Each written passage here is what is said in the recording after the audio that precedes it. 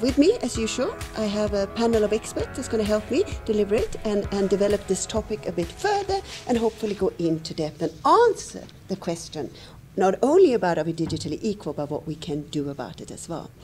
My name is Ylva Rodney Gomeda, and I'm a professor of journalism here at the University of Johannesburg. And right next to me, I have Dudu Makwanasi.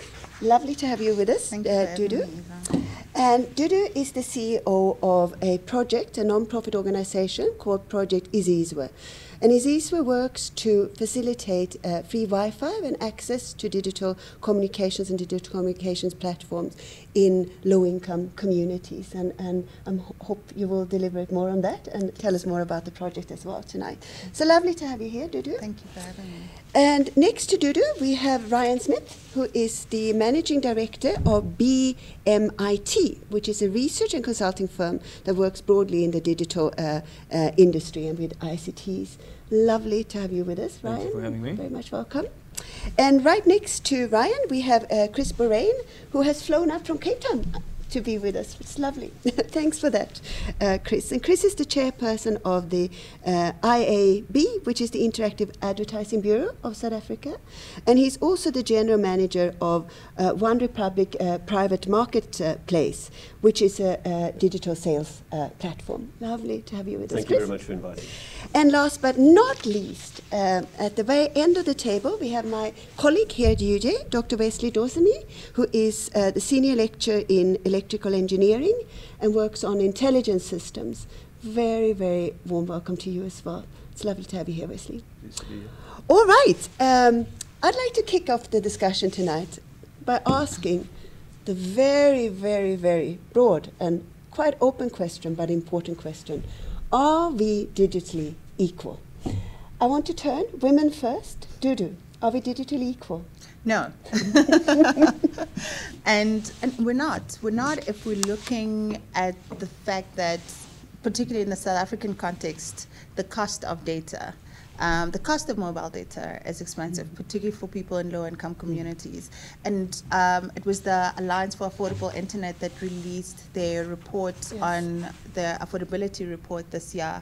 And it says Africans spend at least 5% of their average income on the cost of data. Now, if you're looking at a South African context with families that earn between 600 to 1,500, that's half of their income that's going to mobile data. So we're not digitally equal, and it's in such an exploitative and excruciating and an upsetting thing that people in low-income communities aren't able to afford opportunities. We're not looking at it as affording the cost of data. It is, if you can afford data, you can afford opportunities, and therefore you can afford to be empowered. And as it stands right now, the majority of the country cannot afford opportunities and therefore cannot afford to be empowered.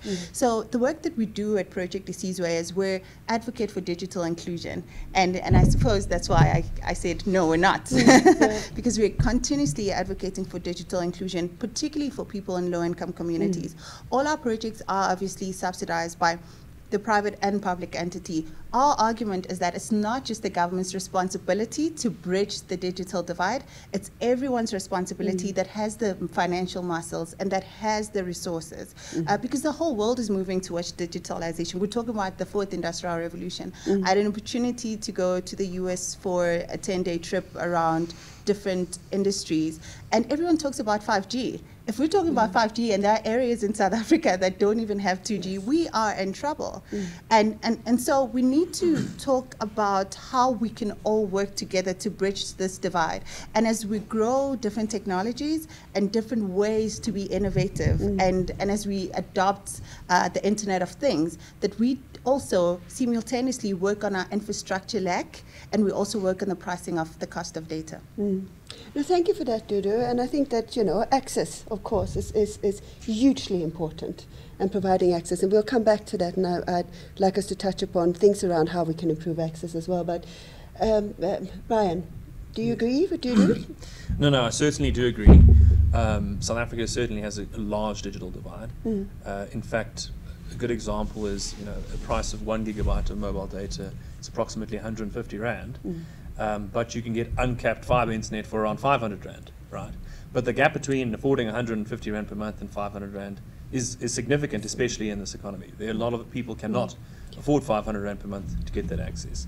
And it's very different what you can achieve once you have uncapped broadband versus 1 gig of data. Yes. There's significant differences in that, whether it's education, I mean the amount of content online that allows people to learn things via videos these days, free videos on YouTube, on other platforms, could enable people who aren't skilled at the moment to learn skills by themselves without paying any money for it other than the cost of the data. So there certainly is a massive digital divide, and unfortunately, with the fourth industrial revolution, where more and more, let's say, human jobs are going to be using technology and guiding technology, without South Africans being technologically literate, we are going to fall further and further behind the rest of the world. So it is seriously something that needs to be looked at, and there are a number of different things that the public sector specifically, and in some cases the private sector or the public-private partnerships are doing to try and address this.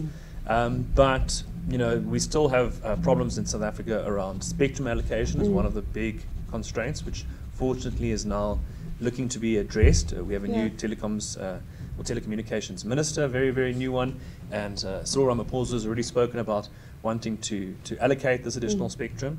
So hopefully that will allow data prices to fall, and in fact the mobile networks have said if they get spectrum they can bring down data prices, but we'll wait and see about that. But it is completely necessary. I mean, we cannot look to be a competitive force on this continent, and certainly not in the world, if we don't have the oil in the economy, you know, lubricating the cogs of the economy, which is information and data, and access to data. So we have a great divide, and I think we have to work together to solve it, and it does appear that at least at the very top there is some impetus in terms of addressing this specifically, and hopefully 2019 is the year where we see real progress. I like that. So 2019, sort of, you know, we'll definitely work towards that. I'm going to turn to you, Chris. You represent a lot of commercial interest, I imagine. Correct. Yep. And where do you stand with this? Do you see the divide as well? So the divide is very, very great and unequal in the current market. And as representing both publishers and agencies, any growth in internet access is good for all of us, because it enables more and more people to read the content that we provide, from newspapers, any form of entertainment content, but also educational content. So the greater the access to data, the greater the access to internet connectivity, the more people are able to learn and grow and develop, which then turns into a win for advertising agencies, because their business opportunities that flow out of that. But I think we just, you know, if we're sitting at the tip of the continent, and our data, and I think everybody has said that already, our data costs are so high, we're just penalizing ourselves further and further. We still do have great access to mineral wealth, but unless we have access to intellectual capital wealth, as a country we're going to fall further and further behind. Our economic growth rate is going to stagnate, and our unemployment rate is going to increase. So, as Ryan said, it's incumbent on us to do something quickly, and hopefully 2019 is the year that we do something quickly. There is political will. The ANC have made it one of their charter points to make sure that there is universal access to internet. And the United Nations has declared it a basic human right. So with that, why aren't we doing it? Why aren't we, you know, making more of an effort to create those opportunities? Yeah.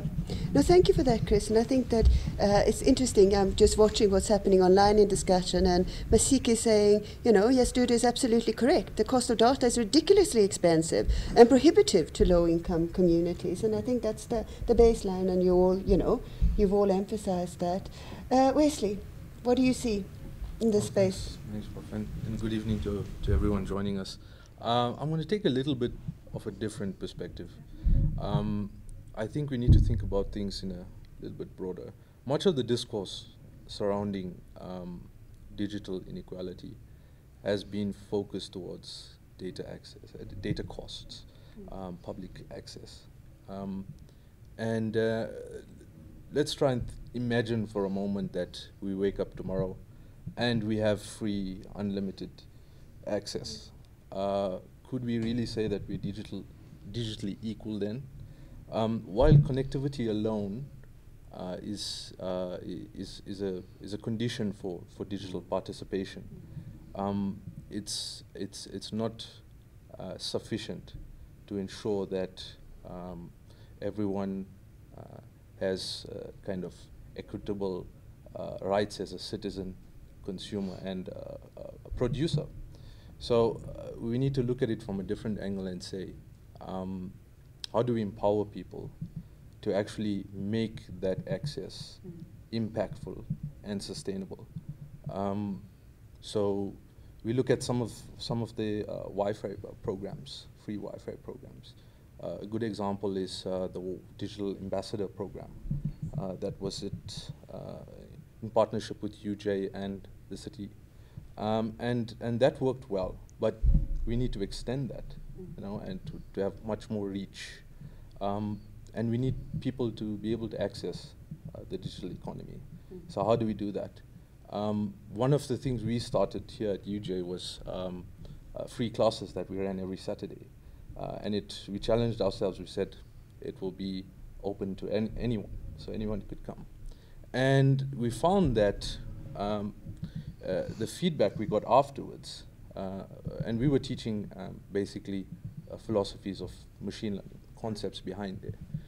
We found that some of the suggestions, some of the creative and innovative thinking that had come after they had gained this new knowledge was things that we would have never thought about.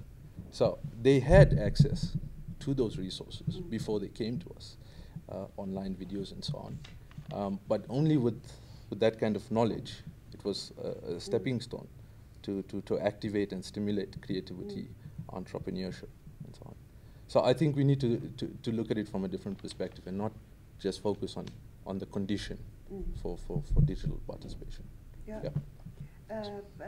We have Jonathan who says online here that I agree with Wesley's thoughts. Connectivity is a ticket through the gate. It is not the silver bullet solution, but it is a ticket. It's something to open doors, and I think that is important. So I want to stay with the question of then the broader idea of education, or giving, growing a knowledge base. I was just at a conference, a Media Innovators Conference in Zambia, with a lot of people from around the continent, and what struck me was the innovations happening on the continent, and young startups in particular, really, really exciting in the media field. And I was thinking that, to that kind of, firstly you need, of course, the knowledge, the know-how, how to do it. You need access to startup finance, capital. You need the education, some kind of an educational background and some kind of digital literacy. I mean, you need the broader literacies as well, of course. But then also to foster that kind of idea of creativity, a spirit of innovation is also hugely important, I think, in this space. But just in terms of the education, what are your thoughts there? Duda, I'll turn to you again. So I'm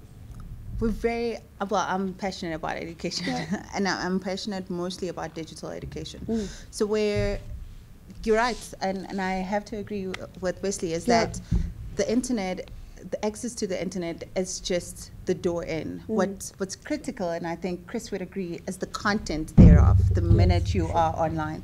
I think there's plenty of content, and I speak because the work that we do at Isizwe, when our users connect to the free Wi-Fi, they immediately get redirected onto the content portal. And we've partnered with various content partners that create e-learning content, job opportunities, and there's a lot of content out there. The question is, especially in education, how certified is it? You're seeing there's a lot of courses that are not certified, which is great because it challenges your mind. But if one were to take these courses, how far does it lead you as a professional? Is it accredited? Can you use it? And also around education and content, can the user, and particularly I speak for people in low-income communities, can they engage with the language on the content? And I found earlier in the year we were approached by another research company within the space, and they were saying, well, we have this program that teaches young people to code and create their own portal. And I said, well, great, let's do a POC with me and let's start it and we'll see. And I couldn't even get through the second part of it because the language was even difficult for me with a master's degree in political science to understand. So when we talk about education and pushing educational content online, we have to think about language first and foremost, and we have to think about the credibility of the content that we're pushing online and how relevant is it to the communities that we're trying to empower. Education needs to be pitched at the right levels, and language in many ways is important there. We've had these discussions before on the panels that we've had. So, but let's come back to that. I'm very happy. We actually have, Wesley, you're not the last man on the table anymore. We have a new panelist who just joined us. Lovely to have you here. Aniso Sharamba, welcome.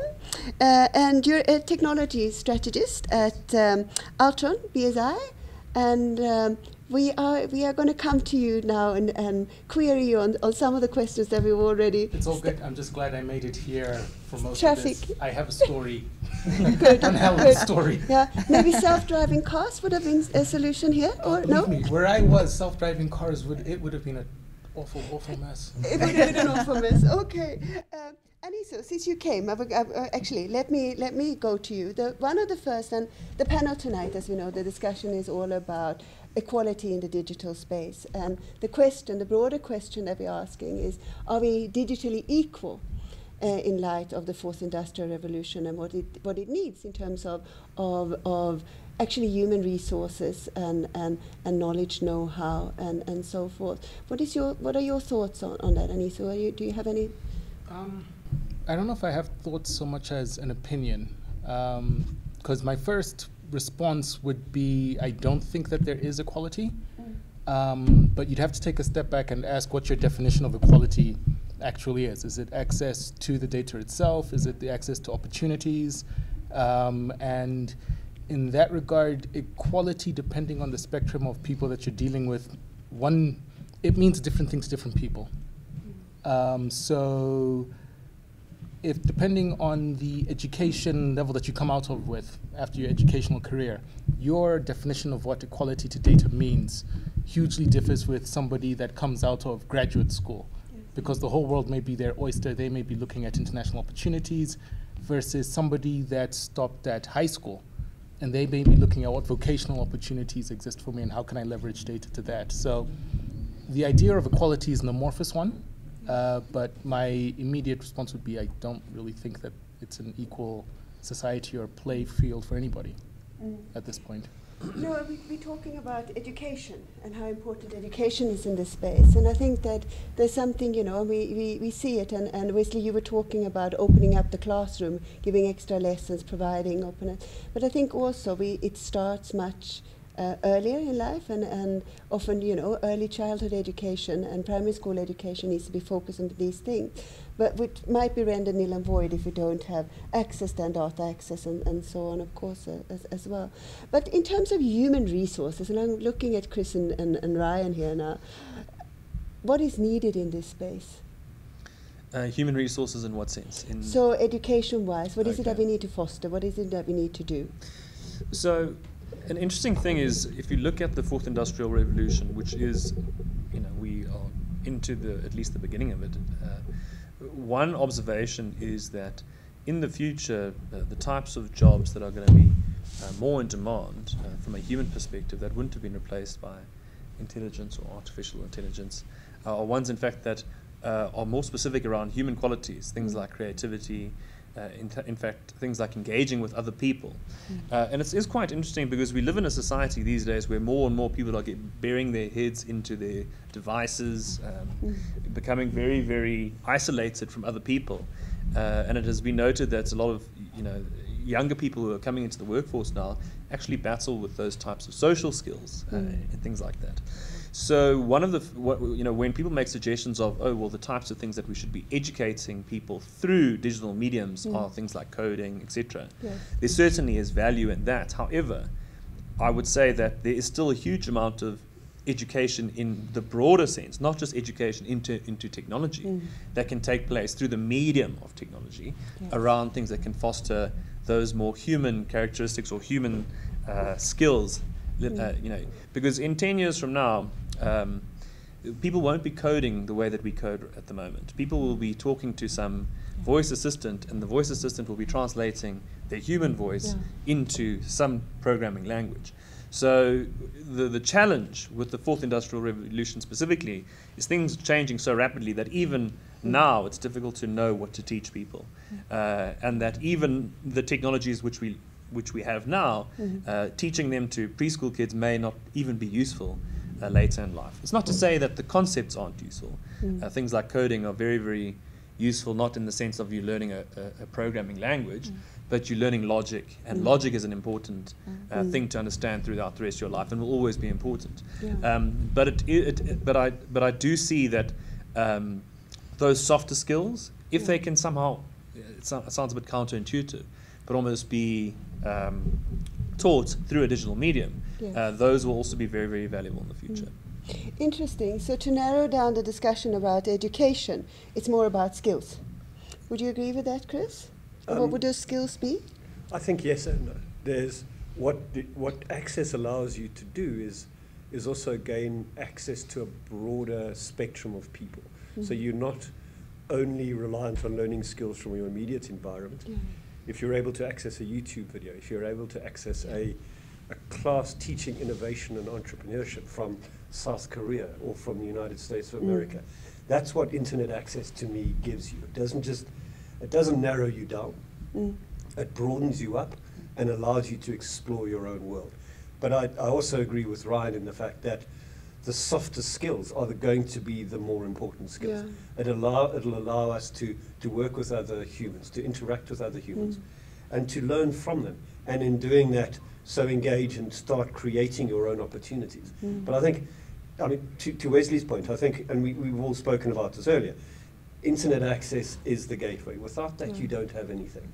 And I think let's get that right. There are a lot of things that we need to do post that. We need to provide educational standards, because there will be, there'll be people coming and offering courses that won't meet various standards, and those that won't actually teach anybody anything anyway.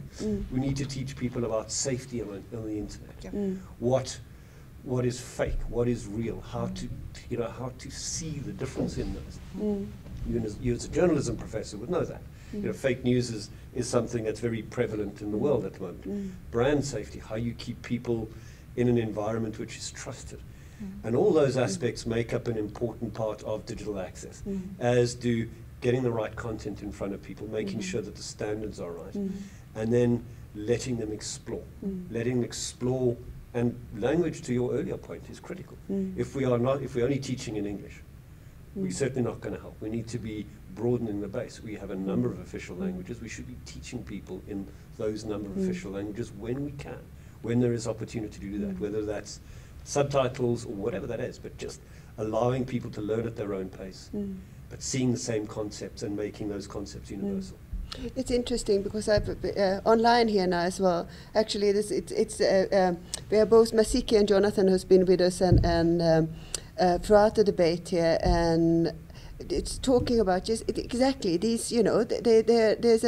There's a whole cluster of things that we need to solve, and it's not an either-or scenario, and of course access is going to be the major issue, but we can provide access, but if we don't have the literacies, then that's, that might not be everything. So Anisu, what are your thoughts on it? I completely agree with what everybody said. I think it's one of those issues where do you start fixing it to get everybody equal access? Because there is an element of giving people access to the right skills. There is an element of making sure that those skills are relevant from a local level to regional to an international level. So education is important. And there's an element of infrastructure play as well, and government policy, because that plays into it as well. Who takes the lead on that? Because a lot of the, if I understand this correctly, a lot of the coverage that allows for connectivity is determined on a market basis as opposed to the best interest of the public basis. So wherever the market is where the coverage will be. Therefore, that by definition excludes certain elements of the population from access to data. So because it's not a public policy issue to the extent that it should be, access to data is restricted on a profit basis. So it's basically that element of who takes the lead on that front. And because it's primarily driven from a profit motive, because there are shareholders that everybody has to answer to, it's then also a case of what can be done to lower the cost to make access cheaper for everybody that does have access. And then the other vector to that everybody at some point will need to address is, if cost is taken care of and infrastructure is taken care of, who should take the lead on that? If you leave it to companies, they will do what's in the interest of their shareholders. If you leave it to government, it becomes a case of how do they finance that, because they have other responsibilities from education to healthcare as well. So I agree with everyone. I guess my question to everybody would be, it's such a big issue to tackle that who takes the lead, how, when, and as somebody's taking the lead, where does that leave the country in relation to the rest of the world? We did, Dudu, you mentioned it first, I think, this idea of public-private partnerships, and Ryan and Chris as well, which are hugely important, but how do you furnish that? How do you actually then, because what Anise is pointing out is that there might be different interests at play. So is it a government that has to take the lead on this and tell the private sector what to do? I don't know. Chris, do you have any thoughts on? I'm never in favour of government taking the lead and informing, where it should happen, because I think what happens then is there are different forces at play. I think in all of this, it needs to be a partnership. So if I, as a commercial player, want to offer free Wi-Fi access in the urban areas, to get that access, I should be offering that in the rural areas. So everything that you do comes with it's not just a one-size-fits-all or a one opportunity. We're going to be offering it here. The opportunity cost for you to do that is by offering it in a different area to a different market.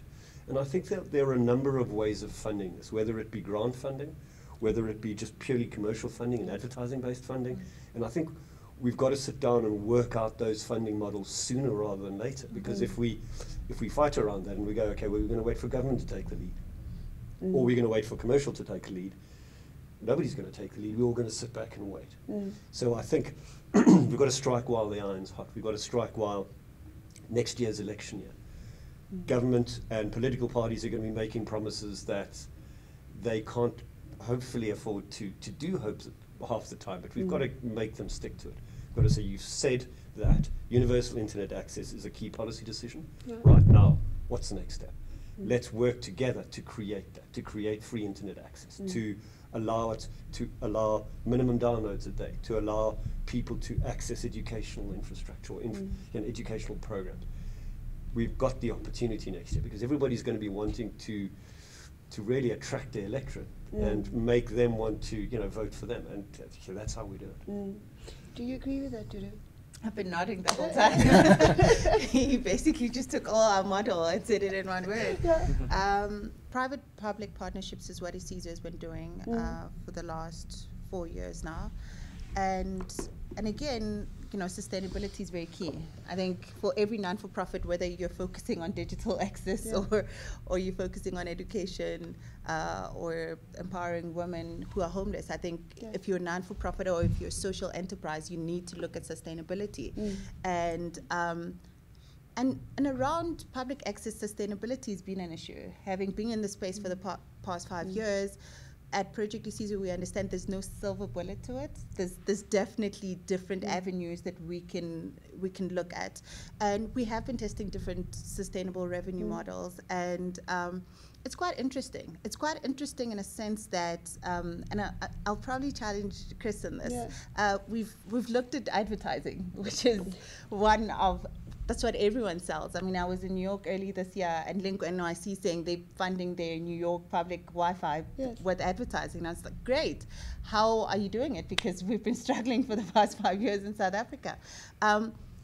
With advertisers, it boils down, and correct me if I'm wrong, it boils down to filling the inventory. It also boils down with the LSM of the advertisers. Is it the target market that they're looking at? Yeah. And where we have these public access networks, the LSM isn't particularly what is attractive to the advertiser, right? So you're looking at you growing this network, you have people connected, and how are you making this sustainable? When you reach out to an advertiser and they say, oh, not my target market, this is a lower LSM. Right? And so that's become, again, it goes back to let's try other sustainable revenue models. I'm completely open to advertising. I'm a propeller of advertising. But the question is, how do we make it work? And how do we get advertisers on board to understand that? And you know, I get really passionate about this because the biggest consumers are people in low-income communities. And a lot of our hotspots are in public areas where at taxi ranks, not shopping malls, at community centers, even at police stations. And that's where people congregate, and that's where people purchase things. So again, it goes back, it is people in low-income communities that prepay for data, and they are the ones that pay more, as opposed to people who are rich that pay rarely less. So again, you know, advertisers, are you willing to partner with public access partners to make public access sustainable? Because filling the inventory and then the lower LSMs just probably does not fit your spec of the line. I don't think that's the answer at all, actually. I think, well, not that we don't want to fill those advertising slots. I think, firstly, there is no silver bullet for everything. There has to be a mix of models in there. But secondly, you're right, people in lower income groups, well, they purchasers. They buy the same goods as everybody else does.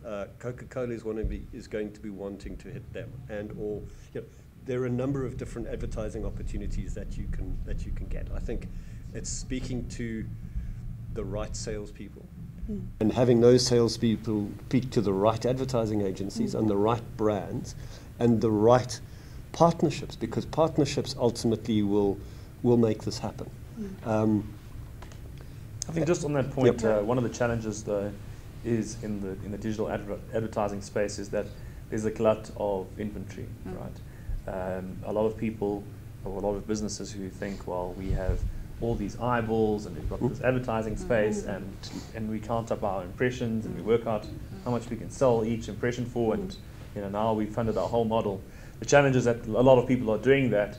There's more inventory than what there is demand, certainly. And most publishers, publishers who are producing content and drawing huge amounts of eyeballs to their websites are also struggling. You see, digital divisions of certain publishers having to downsize because there isn't enough demand. Unfortunately, this is one of the challenges with the changing way of advertising. As a lot of advertising moves into social, or moves into other different environments off of these presences, it makes it more difficult for any person who has advertising inventory to monetize it. And I think that's more of the concern than anyone particularly having any issue with the eyeballs and Project to Seize where. I think there's certainly lots of advertisers that want to go after So that. that is a bit of a flaw in the model, but I'm glad that you highlighted that, Dudu. And he said you're dying to say something on that point. Oh, it's not so much that I'm dying to say anything. I think Dudu, just how passionate you got about the entire revenue model. Usually there's a mic drop moment in most of these debates where somebody could just be like, yeah, I'm done. It doesn't work. That was it. I don't have anything. Yes, you're right. It's a thumbs up. Thumbs up. But it's how do we solve access? So private partnership, there are models that you've been working with. There are things in the advertising space that could fit into that model, managed correctly and so on. Wesley, do you agree? How do we facilitate access? Is it just about private partnership? Are there other issues to think about? Yeah, I've just been listening to a lot of the, ideas and suggestions. We tend to go to government as well, always. There's a whole issue around spectrum and the regulator and so on. Yeah. So I think we have some really good policies. We do. We have some really good policies, but we don't really see them through. The reason being is what was mentioned. You know, all stakeholders need to be engaged. And I haven't heard any suggestion or any model about engaging the people that's using the their access, and how would they come up with any ideas on how they think they could sustain it in their community. I think that would be interesting to find out, because we always talk about kind of the give a man a fish model.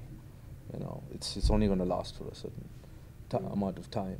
What about teaching him to fish? He won't go hungry. So there's also elements, and I want to come back to the education part. It went to education, but I mentioned knowledge. Knowledge is a very important part of it. So the other aspects is not necessarily looking at skills, but better living. So you could look at access to the municipal services that you have around through this free public Wi-Fi, access to job portals, access to programs in the DST, Department of Labor, the NRF, and innovation agencies, finding out how they can get to innovation hubs, for example. So you're trying to build something more than just access around the access, and in that way we can start looking at different models where the people that are using it can begin to think about how they will sustain it instead of waiting for the access to continue. I mean, it's interesting, you and I are both, university lecturers, and university campuses are microcosmoses of the world. So, if you can find the right partnerships that can sponsor university projects, maybe that's, a good way to start somewhere. Because what I want to ask is there a tipping point here where then access and education meet, and we have some kind of, a real kind of, opening up of this space, and where we can really do fantastic things, and where we've generated enough know-how that it sort of, becomes sustainable and feeds itself. Any thoughts on that? A tipping point? So we have a project. So I mentioned we do private-public partnerships. We have a project with another non-for-profit called aware.org. And aware.org is a non-for-profit that advocates against underage drinking. And Aware reached out to Sizwe sometime last year, and they said, well, the whole world is going digital. And we've partnered with other partners, there's 6 other partners around research, around education, and around content. And we want a partnership with Sizwe to roll out free Wi-Fi hotspots in Bushbuckridge and Botshabelo. So this is in the Nelspruit and the Free State. And we want to use this free Wi-Fi hotspots as an enabler for our intervention program against anti-underage drinking. And it's been such an amazing program to observe, because we, as Project Sizwe, walk in, we partner with the local ISP, we do the deployment, and we plug in the portal that's zero-rated, that the users, that's the first point of contact before the user can browse. And what Aware then does is they push all this content around underage drinking and the dangers of underage drinking. And some of these hotspots, we've deployed some of the routers at the schools, and with the other partners that they have that are linked to the educational program. So we've had multiple stakeholder engagements also with the Department of Education in these 2 regions. And so they've taken this anti-underage drinking campaign and incorporated it into life orientation. So it's like an extramural activity for life orientation. But the results thus far, I mean, we have 12 months to do this, and we're not done yet. We're almost there. But it's been amazing and mind-boggling as to how access and education around a particular, underage drinking is what we're doing now, has just changed not only the culture within the community, but within the school. So I got an email from one of the teachers a few months ago, and she said, you know what, I'm so grateful for the free Wi-Fi, because we used to get a lot of absenteeism, and now a lot of kids are coming to school because we allow them to now use their devices and interact with the program. And now there's free Wi-Fi at school, so who wouldn't want to come to school? And we've then deployed these free Wi-Fi hotspots around the spaza shops and the tech shops. And again, to go back to Wesley's point, the communities guard these hotspots. And where we are with aware.org is that this is a proof of concept. They want to get information, and they're doing research around how internet access can be an enabler for an intervention program, and other points around that. But once the program is done, we go back to sustainability. And I like Aware's thinking is, how do we then turn this funded model, the subsidized model, and create and make it into a community network? So what we do at Project Isuzu, we work with another social enterprise called the Social Collective, where we've taken young people, we call them Wi-Fi ambassadors, and we've trained them, and they work with the local ISP that we work with.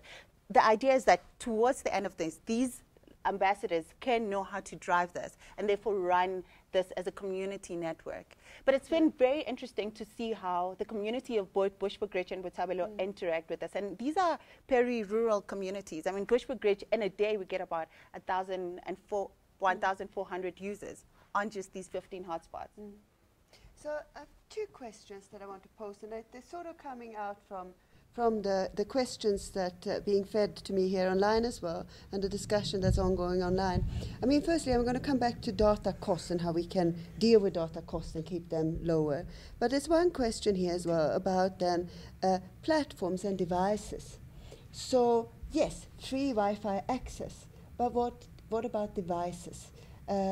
Not everyone has access to smartphones and so on. And there's a question being fed here by Jonathan that says, does digitally equal have to be internet and smartphone based from the get-go? Sure, it's sexy, he says, but what about utilizing simpler access such as USSD and WAP? Any thoughts on that? I see you nodding, Wesley. I think the devices is probably a huge... well, you can do amazing things with a smartphone right now, if you have one. And I know there are programs where we have, give iPads to kids and so on. So, but that's once again, not sustainable. It can't be broad and wide, the reach. So we should start looking very seriously at lowering the cost of devices. And of course, that points to local production, local manufacturing, local production, which has its own challenges.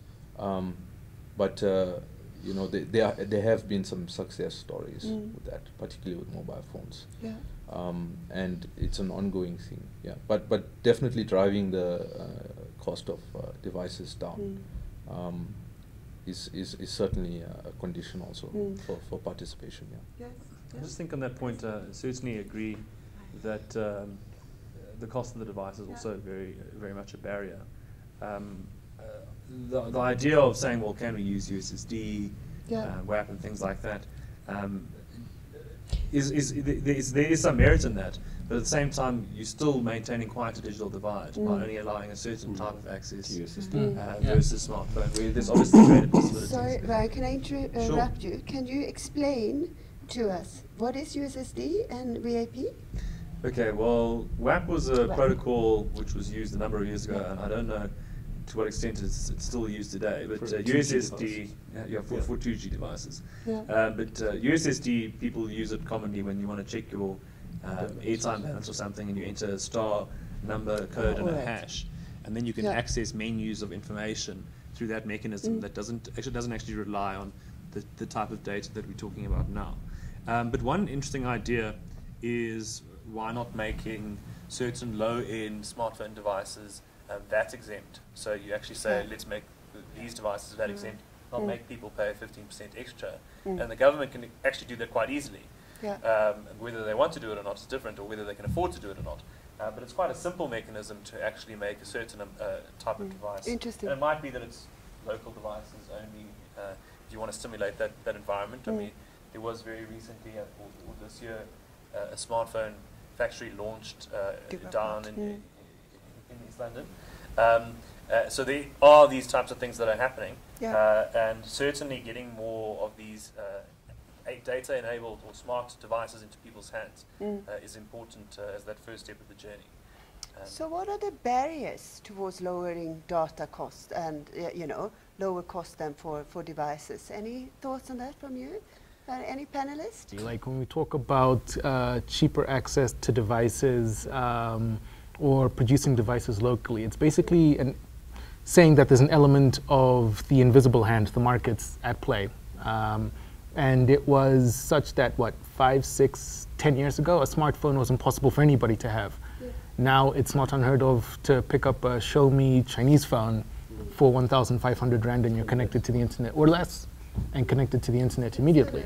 Yeah, and that's a lot of money, but it's the point there is that 5 years ago there was a whole demographic segment of the market that didn't have access to the internet. Now, because of the market at play, prices have dropped to the extent that people can jump on, and it's unfortunate that there probably does need to be some element of government intervention to make sure that everybody can get access to devices. But I'm something of a firm believer in saying sometimes letting the market work itself out will eventually drive down costs, provided that there is sufficient competition in there, provided that other elements are enabled, whether it's a case of spectrum allocation or data migration that therefore opens up that lane so that smaller players can come in. And elements like that eventually do drive down costs. The issue there is how long does that take, and can people wait for that to happen?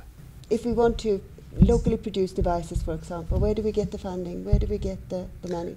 Well, I mean, I think there's a number of different avenues to take. I mean, I'm pretty certain that the DTI would be a supporter of those types of efforts.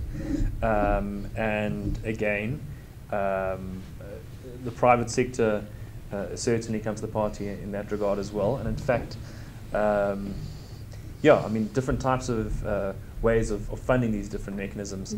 In some cases, I've even heard of the fact that money saved in certain stockpiles have been used to actually help kick some of these very digital projects off the ground. So there's a wide range of avenues. I mean, in South Africa, we don't necessarily have the same type of culture around angel investors and things like that. So it's very difficult for people who don't have a business that's already running to get additional funding. So that's one of the challenges that we face. But I do see that there are certain funds typically aimed at SMEs as well. There's a technology fund, I can't recall, but it's in the Western Cape that just recently made an investment, I think it was this week, as one of their first investments into the tech space. So the hope is that we see a bit more of that. Yeah.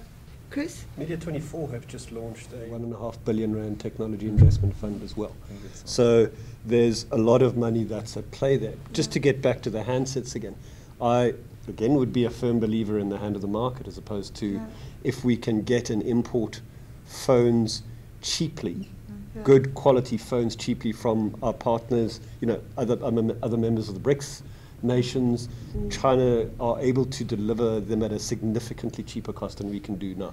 I think the important aspect for me is get devices into the hands of people, get internet access. We will grow the technologies, we will grow the development of new industries, of new opportunities for people, and then let people like Naspers, who have this R1.5 billion fund, let them climb in and encourage innovation and entrepreneurship, give people access to education, that they then go, well, these are the opportunities, this is what we can do.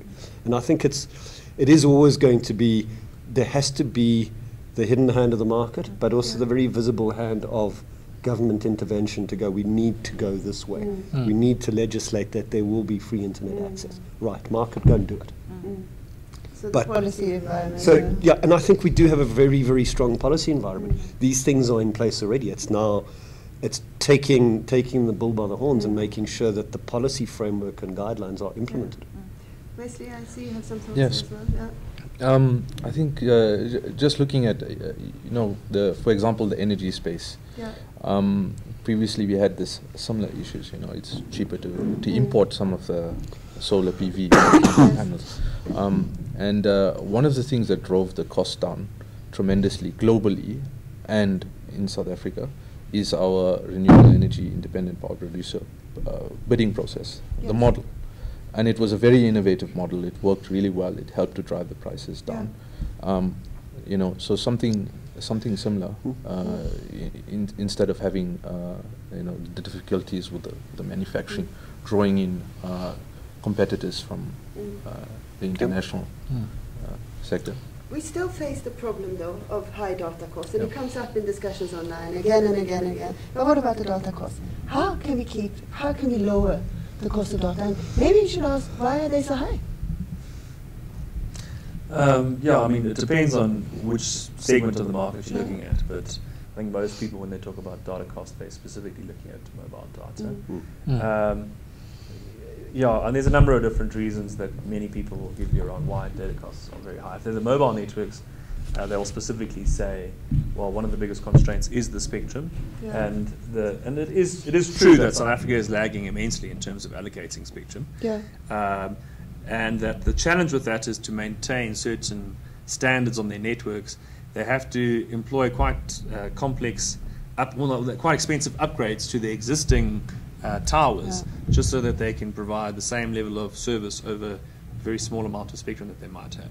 So that's the one side of the story. The other side of the story is, mobile networks have existed for let's just say 20 years in South Africa, and have been very, very profitable organizations for a very long time that have shareholders that expect certain levels of profit, right? And if you are an executive at one of those organizations, it is very difficult to now start reducing costs like that. And the challenge is, the problem is, especially for the large networks, because it's not that competitive in South Africa, because we have two quite large players and the other guys are quite small.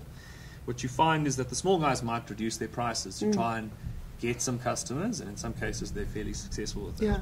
But the bigger players are very reluctant to drop their prices even to match that, because what happens is that even though they're losing a few customers, the net loss that they'll make by dropping their data prices across their entire customer base is significantly greater than the small loss that they're making by losing customers. So they would rather lose a few customers here and there due to that process than bring data prices down across the board.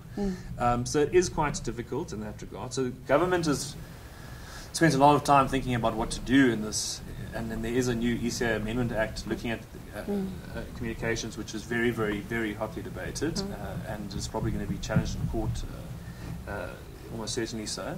And one of the ideas is that the government has is to introduce what is called a wireless open access network, which is to create a wholesale layer to the mobile network, where other players can then come and be almost like a mobile ISP and offer a mobile network type service without necessarily having the infrastructure.